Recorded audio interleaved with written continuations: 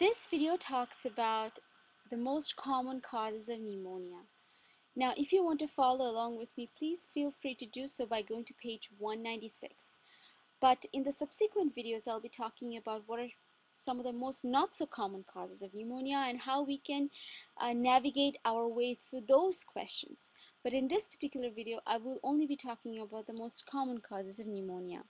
Now, whenever we're talking about common causes of pneumonia, it's really divided into 5 age groups.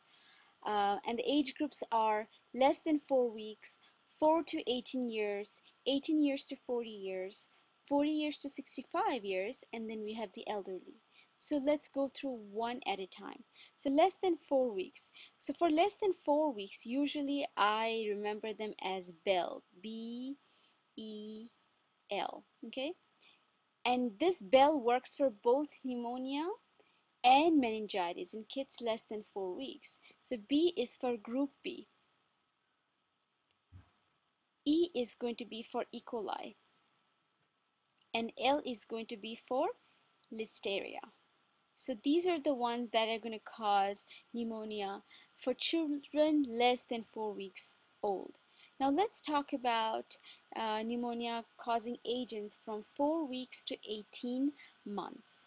So the second category deals with 4 weeks to 18 years, and we use the mnemonic runts, may, cough, sputum. Okay? Runts, may, cough, sputum. Runts is going to be, R is going to be for RSV, M is going to be for mycoplasma, C is going to be for chlamydia, and S is going to be for strep pneumo. These are the most common causes of pneumonia between 4 weeks to 18 years. Now keep in mind that this chlamydia is chlamydia trachomatis, because this is going to change later on. Okay, so this is from 4 weeks to 18 years. Now we are going to be talking about from 18 years to 40 years. Okay, and I'll show you a trick way of remembering them. You see how it says runt, may, cough, sputum? The may, cough, sputum is going to come here, but they're going to be a little different. I'll tell you why. May, cough, sputum. At least you can remember them. So may is going to be for mycoplasma again. There is no change in this one. Okay?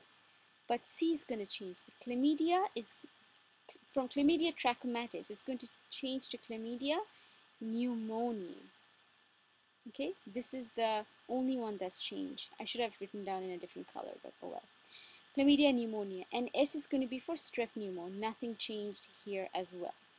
Okay, so far so good, right? Now let's go to the next age group.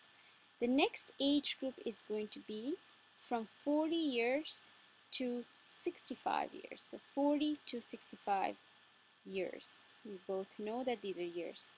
Okay, so now these two groups, I find them a little hard to remember, but I still have a way of remembering them, and I use the mnemonic Sandy, okay, H-A-V, have, Mary. Okay, I use the mnemonic Sandy, have, Mary. Now see how the strep pneumo was at the very end for this age group? This strep pneumo is going to move right here. Okay, it's going to be right here. Sandy is going to be right here. H is going to be for Haemophilus influenza. Okay, Haemophilus influenza. For H, A is going to be for anaerobes. Okay, it's going to be for anaerobes. V is going to be for viruses. Okay, so we are going to have viruses here. And mycoplasma, see how it was on top here? This is the last one on this group. So we are going to have sorry about that. Sometimes my finger slips and it just goes wacky. Okay, so those are 40 to 65 years. Okay, now we're in the last age groups. That age group is it's the elderly. Okay, now, okay, so let's see. I don't have a mnemonic for this group, but we'll try to remember it.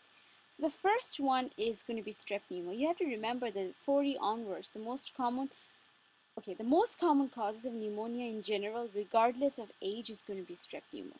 Okay, so again, in elderly, we have the S transmitting here, so we have strep pneumo. Okay, and then you see how it says Haemophilus influenza. Here we're not going to have Haemophilus influenza, but we're going to have influenza. Okay, influenza. Now, and the subsequent ones, the last one is going to be gram negative. I remember that because that is so different.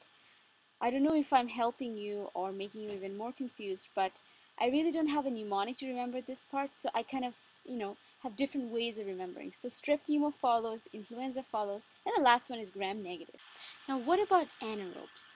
Anaerobes is also going to switch here. We're also going to have anaerobes here. Okay. After that, what about, in the position of viruses? What are we going to have here? We're not really going to have viruses here. What we're going to have is this Haemophilus influenza that we had influenza kind of, we said influenza is going to come here, but the Haemophilus influenza is going to drop here. Okay? Here we are going to have Haemophilus influenza. Okay? So let me quickly review it. So the strep pneumo follows, influenza follows, the Haemophilus influenza drops to 4th place, the anaerobe switches over, and instead of mycoplasma, in elderly we hardly see mycoplasma, instead of mycoplasma we're going to see gram negative. So now that we covered our bases about the most common causes of pneumonia, let's do a question. Okay, let's do a question related to this. So let's see.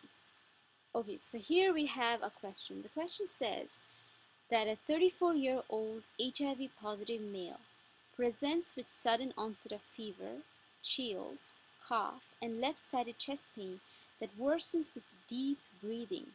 Physical exam reveals bronchial breath sounds over the left lower lung.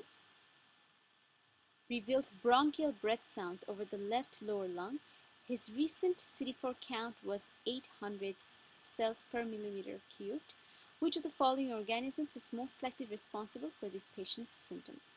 So what does this patient really have? This is an HIV patient, but his CD4 count is 800. So we are not going to see any AIDS-defining organisms. You have to be very careful with that, right? We're not going to see any AIDS-defining organisms because the CD4 count hasn't dropped to less than 400. So it's going to be this patient is going to be treated like a normal patient. So he has fever, chills, cough, and left-sided chest pain that worsens with deep breathing. This tells me that this patient is having pneumonia. Okay, and then it says physical exam reveals bronchial breath sounds. Okay, so there is reveals bronchial breath sounds over the left lower lung. So now they're being even more specific, that it's saying that it's in the lower lung. Okay, lower lung. So it's saying that it's a consolidation, or it's a lobar pneumonia in the lower lung of the lobe. The lower lobe of the lower, the left lobe, the lower lung. Okay, so now, if there is no other indication other than the fact that he has pneumonia, he has lobar pneumonia, there's no other indication. The HIV, the CD4 count was to throw us off. So, which of the following is the most likely responsible for this patient's symptoms? Now, first of all, we're going to think, okay, he's 34. Where is my list? Among this list. Okay, where does he fall here? He falls between 18 to 40. Okay, and you could choose mycoplasma. That's the most common cause, and then followed by chlamydia, pneumonia, and the last one is strep pneumo. But just because it's in that age group, you cannot just jump to mycoplasma. You have to think, what's the most common cause of pneumonia in this particular scenario? And the most common cause of pneumonia is going to be strep pneumo. So now you could argue with me why this is not mycoplasma pneumoniae and why this is not chlamydia pneumoniae. This is because mycoplasma pneumonia has a completely different presentation than strep pneumo. First of all, mycoplasma pneumonia does not present as lobar pneumonia, which is, the lobar pneumonia is quite obvious in this particular question, and mycoplasma pneumonia is usually caused in younger adults, Examples are college students or military recruits, and they're often termed as walking pneumonia because, you know, when we look at the x-ray, it looks really, really bad, but really the disease is not so bad. Okay, so the presentation of mycoplasma pneumonia is very, very different. So that's why we're not going through this list. Yes, we are. We're thinking that, okay, what's the most common cause of lobar pneumonia? And in this case, the most common cause of lobar pneumonia is going to be strep pneumo. The most common cause of lobar pneumonia for any age group is going to be strep pneumo.